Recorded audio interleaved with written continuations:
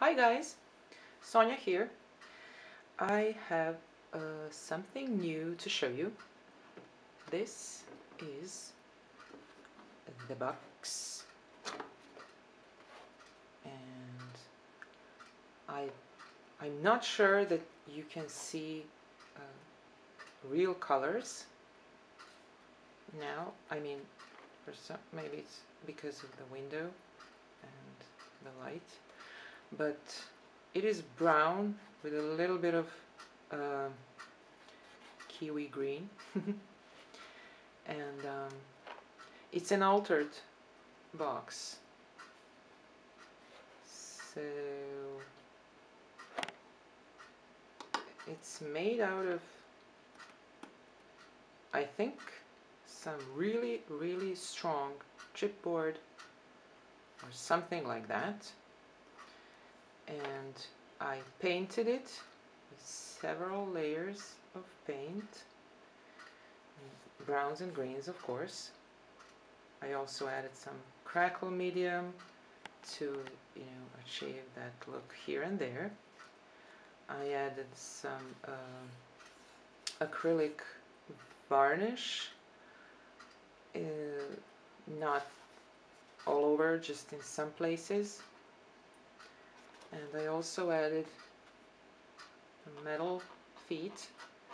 These are actually some metal pieces from an old handbag, and when that bag was done, I took all those metal pieces and saved them, and now I use them as small legs for this box. And this here is metal. I attached it with two metal brads, not brads, they're not like two what's it called? Oh my god, on the back it's just like a there was one like needle type of thing on the back. I don't know what I'm saying.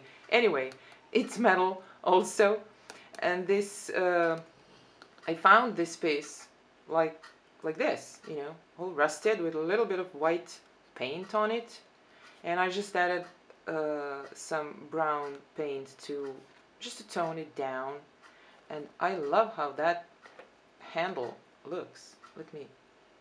Yeah, here, can you see? That's really great. So when you open that up, you have a journal inside. So let me just put that here and show you what's inside the box. So I covered the whole box with actually the inside with paint first, then some modeling paste, then I added this like mesh fabric type of thing, and some modeling paste here and there, with paint again, and I just kept adding layers until I was very happy with it. And on the bottom there's a heart made out of air dry clay, and I also painted that and added that acrylic varnish, this rope twine, and yeah, there's a lot of texture on the inside, and this is glued down so it stays in the box. All that love must stay in the box. So that's that, and the journal is this tiny one. I have this metal piece here with the number 33 and this vintage key. This is also vintage, and I just put it on that rope there. There's an eyelet here, and this is metal. This piece, I found it. I have no idea what that was in its previous life, but now it's just great. It looks great here. These are also some metal pieces. This also, and I just added 2 small brads to keep this thing in place. Here's the back. It also has a little bit of that varnish just to give it that shine, and the reinforced spine with the same fabric as the one on the inside of this box.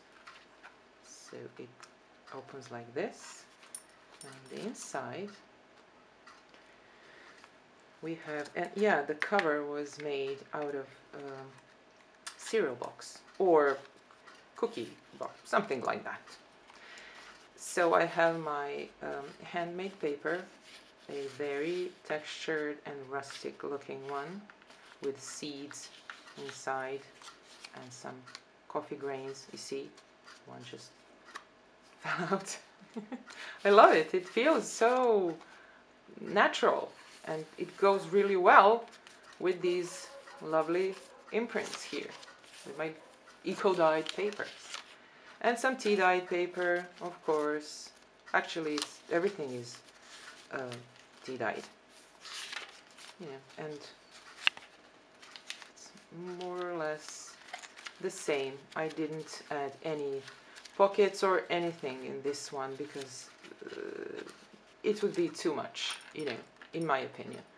With the cover as it is, and this box and the heart and everything, I really think that this was absolutely enough. There's enough texture and color there. So that's that. Yeah, I added some rope here to for closure. Yep. So that's a small, actually tiny journal that goes into this box, and that's it. Thank you very much for watching, and I'll see you next time. Bye!